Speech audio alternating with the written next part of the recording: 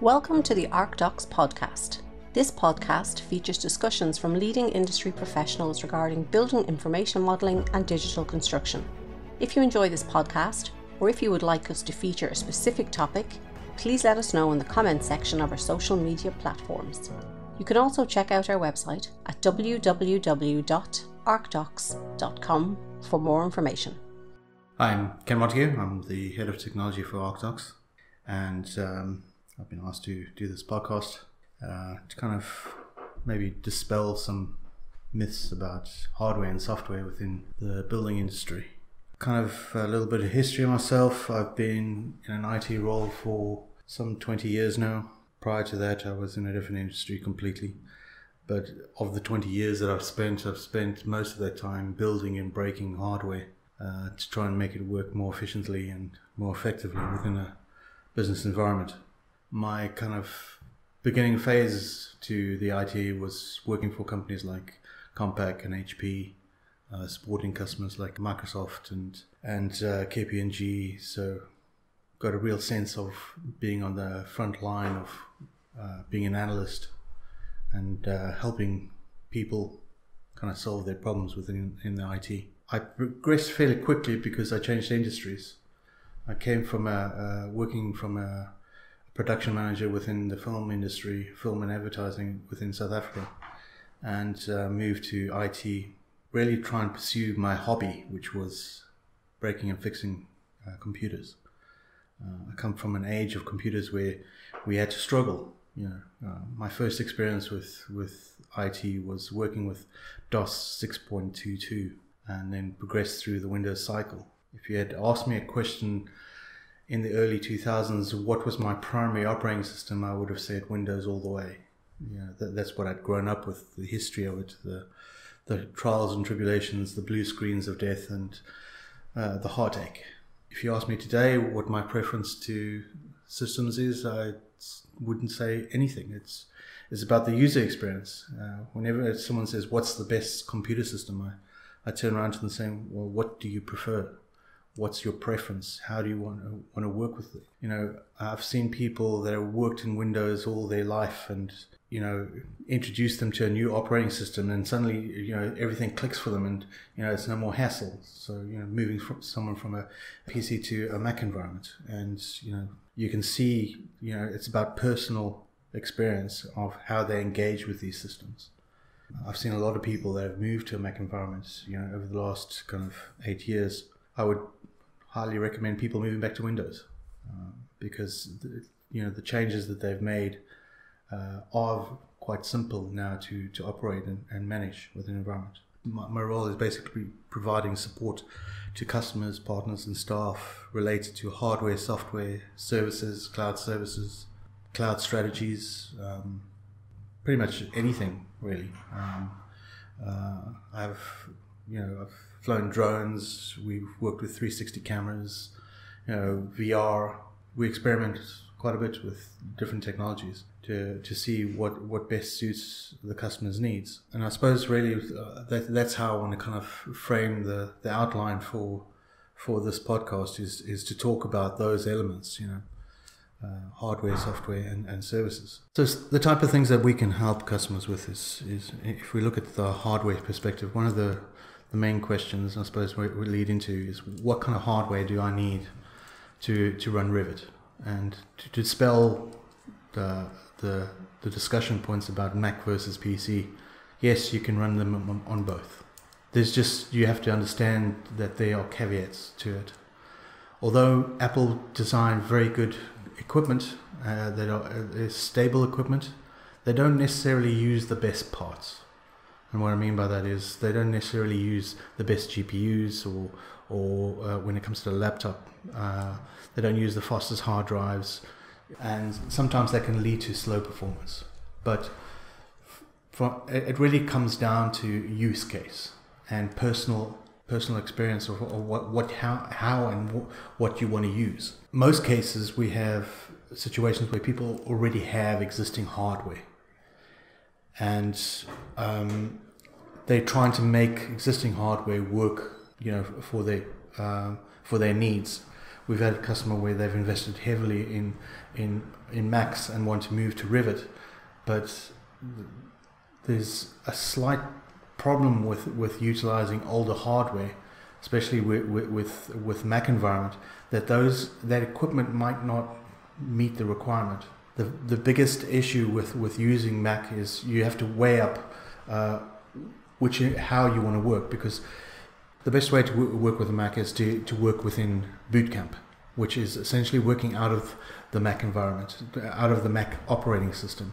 You're running Windows 10 on a Mac, and the reason you have to do it that way is because you don't really want to share hardware resources. You can go and run it in Parallels, which is like a virtual software that runs on the desktop of the Mac OS, and be able to achieve it that way, where the Windows operating system is actually hidden and all you're seeing is the applications that are running in the Windows environment as a normal application on the Mac system, but that's then using shared resources. So now you have to upgrade just to be able to manage your current daily workflows and be able to handle the Windows environment as well. So you have to know what you have to weigh up and what you're going to lose by working in a Mac environment.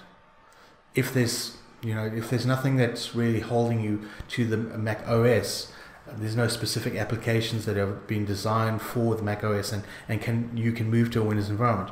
You can still use the hardware, but obviously you have to switch to a Windows environment completely. So yes, it can be done, but it is hardware dependent.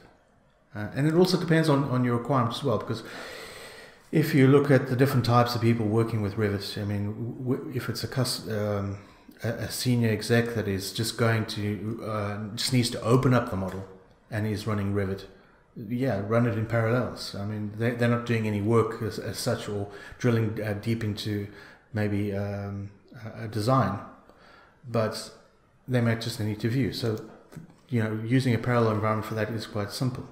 I mean, obviously a Mac as well is very slim, it's sleek, it's not too heavy, it's easy to carry around in a laptop, but you can achieve the same thing from a Surface Pro 6. It's just weighing up, the user's experience at the end of the day, what they want to achieve from their hardware. That's the most difficult. And then obviously the other thing is budget.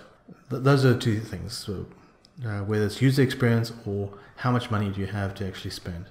And really, how big are your models going to be? And when I say big models, I'm not talking about the file size, how complex the model is, how many objects there are within the model.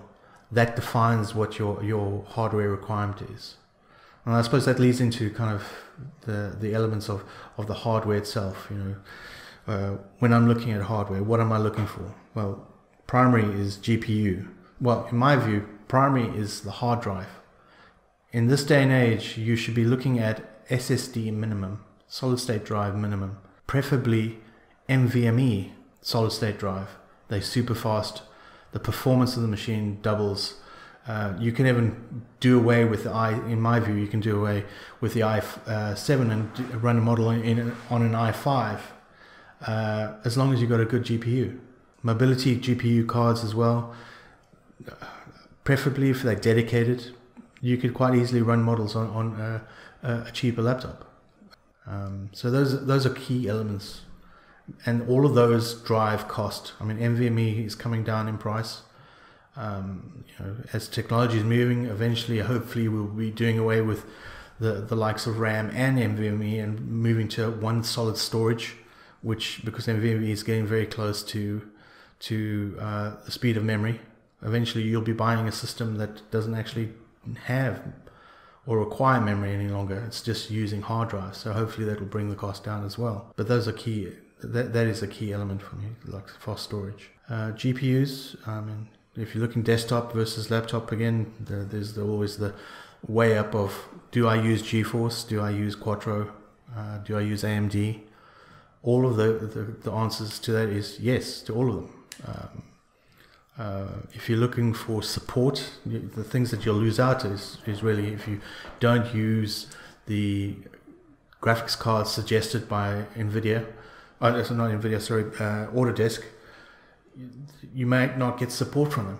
because they're only able to test so many cards, and their preference is to look at business performance cards, which are Quattro, but that comes with a very high margin. I mean, the pricing of those cards is extremely expensive in comparison to the GTX.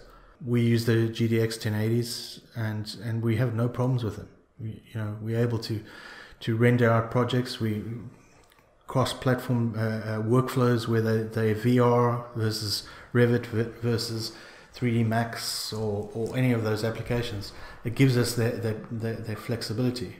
Whereas the Quattros are yes, they're designed specifically for line-based or CAD-based environments, but at the price point, the difference that your laptop jumps in price versus GTX versus Quattro is almost €1,000, which is a lot of money sometimes. I mean, our customers aren't just high-end customers that have a workflow and have great budgets and to manage their hardware. We have customers that are student-based customers, and they're looking for hardware to be able to get into those work streams. And sometimes you have to be a little bit more flexible, but you still be able to achieve working with those files and applications. So hardware again comes down to cost and preference.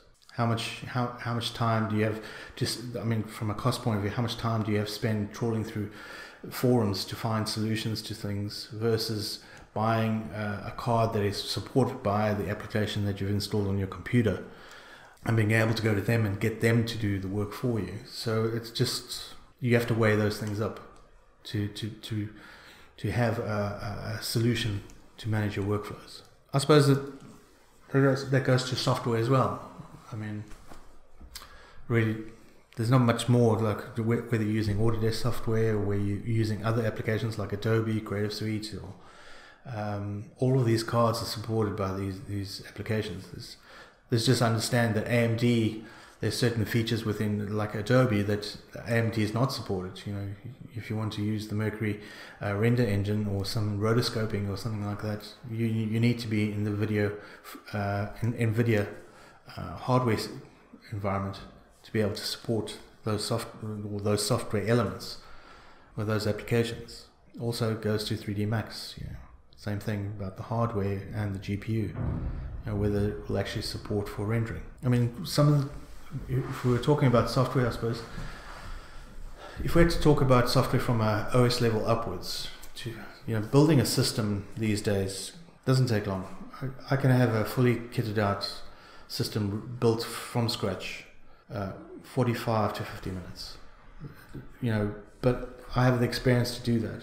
If you had to ask me to build this kind of system 10 years ago, not achievable, because there was just the stability of hardware is just not the same as it is these days. In my view, it's so much simpler to get software onto a machine, get it working, making sure it's stable, making sure the right elements are on. If you're using imaging, where you're actually imaging software or the disks to other hardware, these days the tools are a lot easier to use. You can create one master image, you can push out to all the various hardware platforms, provided you've got the drivers. So the tools out there to achieve this are much easier. Managing images on disks and partitioning on disks aren't what they used to be like 10 years ago. Much easier to actually manage. So with all the great innovations over the years and all the hard work that we went through in year dot of IT, things are simpler.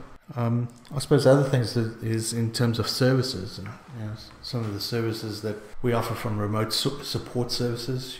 One of the key elements for us is being able to support a customer on the fly.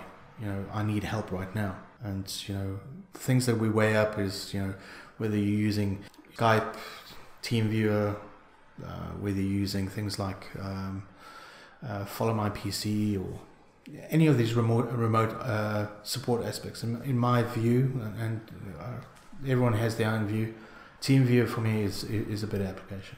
It's so easy to manage.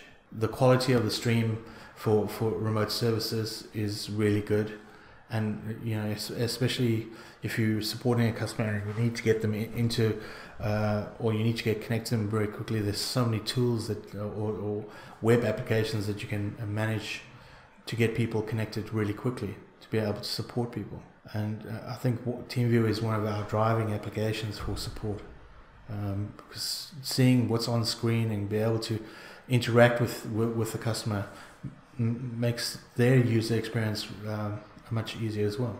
Cloud strategies. At ArcDox, we like to think of us as cloud first. Our strategy is to move away from server-based environments sitting on site and looking at cloud solutions. And also thinking about how that's going to impact from a security point of view, making sure that security is at the forefront of any of our decisions, but also keeping in mind that we want a cloud-first strategy, utilizing and leveraging the likes of the Microsoft platforms, the Azure platforms, and in our case, because we're advising across, we have to look at all platforms. So, whether it's the Google platform or if it's AWS, and then also if there's a mix and match between the two of them, there's always different services that we have to look at. But those are the things that we can advise people on.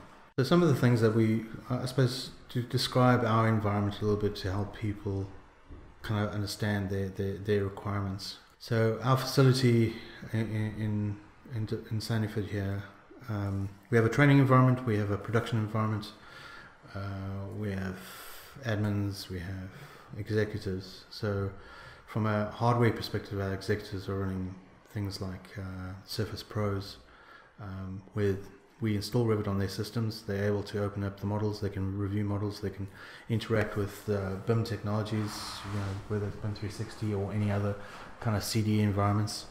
Our training environment, from a clean room perspective, we're using all-in-ones. We're using HP's all-in-one desktops, 24-inch monitors, or 24-inch computers, running dedicated GPU built in, and 16 gigs of RAM as a baseline. Hard drives are running two 56 gig SSDs, with the old SSD, the disk-based ones, the 2.5-inch ones. And that is, those particular systems are suitable for that environment. But in a training environment, you're not utilizing big models, but for the perspective of training and be able to deliver the training and be able to collaborate, those systems are perfect for that. You can achieve the same thing in a high-end workstation all-in-one system if you tight for space in that. It really depends on your environment and what the requirement is. It's always, these big desktops, in my view, are a waste of space. It's space that I could have in putting more people in an office environment with using workstation, all-in-one workstations. They're few and far between, but if you do a hunt and you look around and you speak to your suppliers, or you want us to speak to your suppliers to find the right hardware for you, we certainly do that. My personal environment, I use an iMac 27-inch monitor with running Windows. I don't even go back to the Apple Mac operating system at all. I stay within the Windows environment, and it suits my needs because on occasions I'm doing video editing, I'm doing management of the infrastructure, our cloud services infrastructure. So there's a cross mix of everything going on. Whether it's hardware, we use a mesh network. Like from a network perspective, we use a mesh network, make sure that we have wireless connectivity everywhere in case anyone's sitting anywhere. We run dual networks, one for our guests and one for our in-house. From our mobile perspective, we actually have a third network just for our mobiles, so that we don't have devices connecting to sensitive environments. So we split things out that way. Our servers, we have a single server that manages all that we require from a local perspective, but everything else is sitting in the cloud. And also, from a customer's perspective, we're very sensitive to the fact that, people are concerned about storage in cloud. We take all precautions to make sure that that's meets the client's requirements. security, in my view, is first.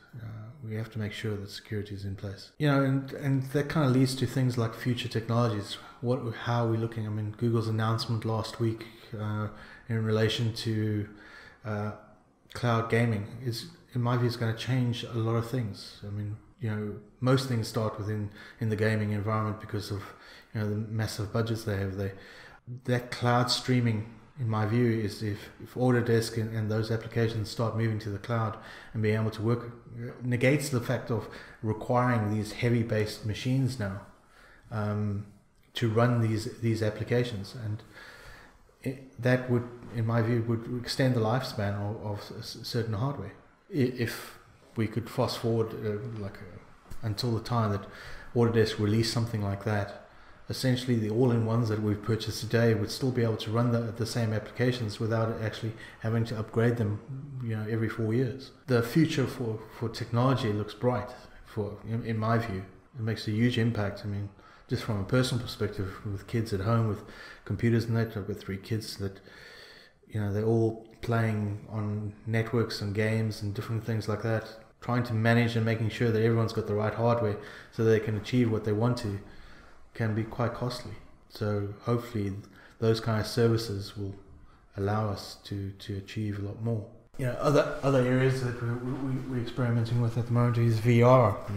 We looked at the different VR technologies, and I suppose this is where I started off before. It's all about user experience at the end of the day. And you could look at the best Oculus Rift, you can look at the best HTC Vive, and all the different variations. And from a setup perspective, in my view, Windows virtual reality, mixed reality headsets, if you're comparing to HTC Vive and that, it's actually very easy to set up as a comparison. The Vives, especially the older Vives, you have to set up these readers, the cameras to understand your virtual space. Whereas the mixed reality headsets, you don't need that. The cameras are built into the headset as well. You got a single cable going around. So from a setup perspective, it was much easier. I mean, we've done some demonstrations at various events at DCU. A setup perspective is a simple laptop and this headset without having to do this big setup configuration. And it's experimenting with it, but understanding what the requirements are. The caveat to that or the shortfall of that is that there's so much more support to the likes of HTC Vive and that. There's always someone out there that's trying to make hardware work for themselves. So the information's there if required, and you can see very quickly how these mixed reality headsets have actually got some support now to be able to achieve the same thing that HTC Vives can. I actually did a test where I had the HTC Vive, the older version, versus the mixed reality headset. And the mixed reality headset's quality of view was actually better than the HTC Vive. Investing in these things, in my view, is, you have to try these things out, and preferably try these things out when they're right next to each other before you make the purchase, and understand the cost differences. I mean, comparison, HTC Vive, $699 plus you need the hardware, whereas we bought some mixed reality headsets from Microsoft's website for $199. Makes a big difference in terms of cost, especially if you're experimenting. You don't want to go and throw a lot of cost at a solution not to really achieve what you were expecting because of this fancy video someone had done at a presentation, something that has a controlled narrative that makes it seem better than it actually is, because the work that's put into it at the end of the day will reflect the outcome. Sometimes you just don't have the time to kind of produce these wonderful productions. You're on a short time frame, and how to achieve that is sometimes looking at reducing the cost elements on your hardware. So it's those kind of things. We've experimented with things with 360 cameras using HoloBuilder to track information within a build, while you're building for health and safety. We looked at things with smart video, where smartvid.io, which is very interesting technology where you walk around a site and you can actually record the sound, and as you're doing your walkthrough, you can just call out certain things. So you can say things like, tag this as a risk because the stair is damaged. And SmartVid will take all that information in the video and it will categorize the audio into actionable actions, which is really, really smart technology. I mean, something where you don't have to go and actually document everything by hand. You actually do it by voice is quite amazing. So that's also interesting technology. But I mean, IT is like this deep pool of information of all these different various technologies. Trying to hone this into a small podcast could take 4 hours. So I suppose this is series 1 of information and technology and breaking or misspelling myths. Sign off from me. If you need any help, free to contact me. You can reach me on ken@arcdox.com. Have any needs or helps or want us to help you with your IT or your infrastructure, cloud services, anything really, feel free to contact us. I hope this was informative and see you next time.